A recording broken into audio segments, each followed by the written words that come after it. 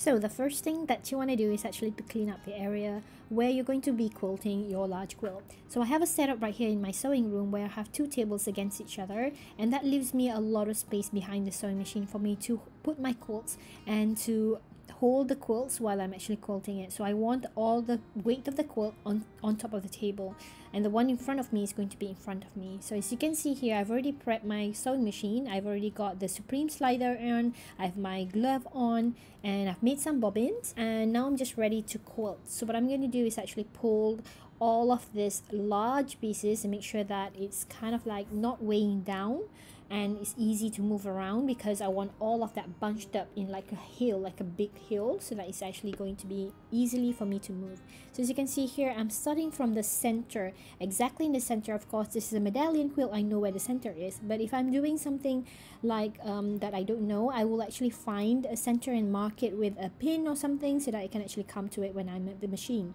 So I know here for the center, because it's a medallion quilt, and basically what I have now is the biggest point of that at the throat. I like to start from the center because this is where I find that I have the most difficult part. You have a lot under your throat and a lot in front of you, so that's the most that you can have for this particular quilt. And if you have a smaller throat, you will probably find that this will actually fit alongside closer to your needle, but it's okay because we are going to focus on the center part. You just want to make sure that the center part is clear enough for you to actually get working. As you can see here, if I'm working on that orange bird right there, I know that bird is already flat enough. If I'm working on the blue bird right there, I want to make sure that all of that area is actually flat, so that I can move around. So it depends on how you like to move. I like to actually push my quilt away, or sometimes I pull towards me, but anyway I will actually work vertically towards me, so the machine is not I don't need to move the quilt right or left. So that's how I like to work. So this is an example of me going to be about quilting this first part. So I'm just going to focus on just one simple part. Even though it's a large quilt, I want to make sure that you know that even though you're quilting a large quilt, you're just focusing on one single area at a time. So you don't have to be overwhelmed. Just focus on that area and get that area flattened enough so that you can work with that area. So as you can see right here, I'm doing it very slow, just so you know that it does takes a lot of effort, because you have to kind of like shift your quilt every now and then. But it is a slow process, but it's very satisfying indeed. So I think it's something that you need to kind of put in mind in the first place, that you do and will need to actually shift a lot, but it is possible and definitely possible to quilt a large quilt under your domestic machine. So what I have here is just focusing on that one center bird. As I said before, I like to work vertically towards me. So that means I'm either pushing or pulling. I'm not moving to the right or left when I'm quilting, because I find that's very easy. As you can see right here, what I'm doing is actually reducing the pressure of my foot, because I forgot to do that earlier.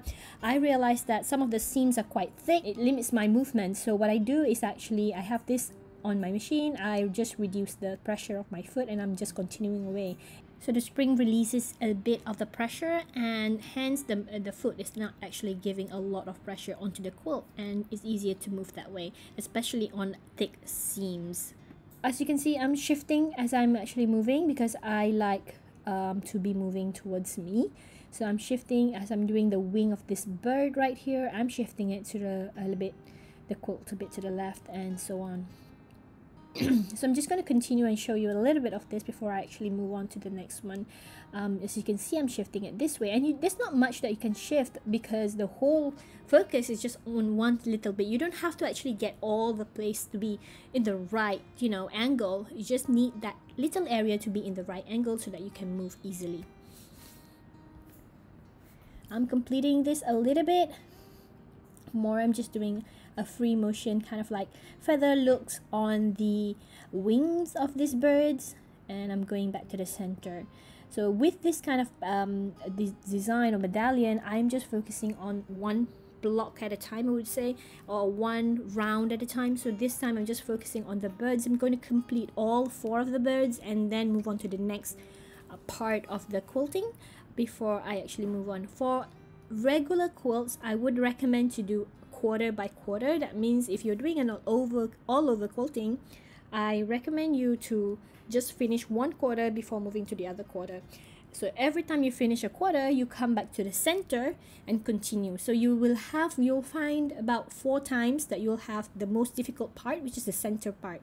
So as you can see, I'm shifting it around totally for the new bird. So this is where I find it a bit difficult for medallion quilt, because you have to shift often.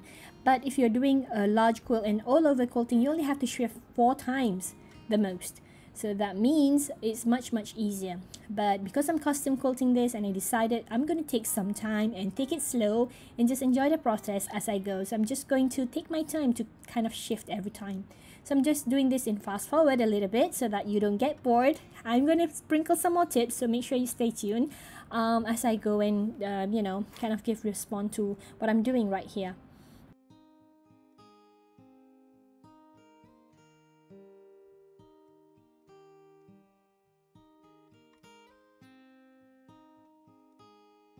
Now I'm actually working on the other bird, and basically this will just be continuing the same process as I did the one before, and then I'm going to continue with all the 4 birds.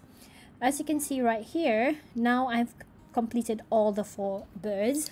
What I'm doing now is I am already dressed differently. That means I had a break. So every time I had a kind of completed a certain areas, or when I feel like I need a break or the bobbin runs out, those are the signs that I need to break. You need a lot of breaks since you're actually shifting a lot, and this is a large quilt. Even though you're not shifting big pieces, but you're moving a lot, you do need a lot of break. It can be hard on your shoulder, and sometimes we tense up, and you need to kind of evaluate what makes you tense up, and maybe the way you make the movement, it tense you up, because I tend to tense up if I'm moving to the right, to the left. So I need to actually get everything so that my movement is more on up and down rather than to the left and to the right. So I will try and shift my quilt so that it works that way. Now I'm actually snipping off the thread as I actually started a new place. So basically the first 4 birds I finished off somewhere in the middle, and I restarted again in the middle, bringing the bobbin thread up so that I can actually snip it off as I go. So I've already started a little bit, and then I snip it off. So that means at the end you won't have a lot of thread to actually snip off to tidy things up. So that is a good idea, especially if you're doing a large quilt. So right now I'm actually doing the background of it, so I'm just going to give you a close-up. This is what I'm planning to do, and this is what I did actually. So I plan to have some more dynamics on the quilt, and I just want to make sure that the bird itself kind of like flies out, so it gives that a little bit of dynamic look to the quilt. And I decided to go with some of the wavy lines, and basically kind of like echo that lines, and then did some pebbles, and I'm just going to continue to finish that area up. So I'm going to show you at the end how it looks like right now. I'm still working on it. I will post soon how it looks like in total. In the meantime, I would love to invite you to check out Free Motion Quilting Bootcamp, where I share a lot more tips on how to free motion quilt using a domestic machine, teach you how to quilt different design in different modules, and I break it down really step by step so that you don't get overwhelmed. The link for Free Motion Quilting Bootcamp is in the description box below, so make sure you check that out. But I hope you've enjoyed that little tips from me. So yep, if you have any questions, make sure you put a question down below, and click the like button if you like this video, and make sure you click subscribe. Bye bye, I'll see you in the next video.